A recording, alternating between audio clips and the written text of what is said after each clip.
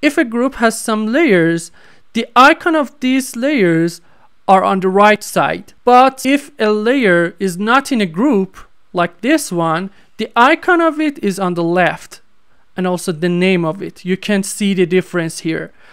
If you want to remove something from a group, and by removing I mean just move it to somewhere out of this group, you can just hold down the control and move it outside of this group.